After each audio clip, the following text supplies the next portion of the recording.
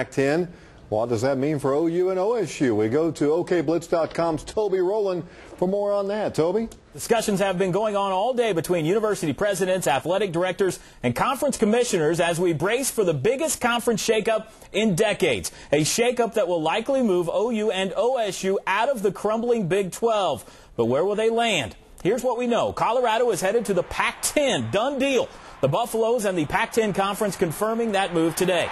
And tomorrow, Nebraska is set to announce they intend to head to the Big 10, paving the way for a mass exodus from the Big 12. The most talked about scenario has OU, OSU, Texas, Texas A&M, and Texas Tech joining Colorado in the new Super Conference Pac-16.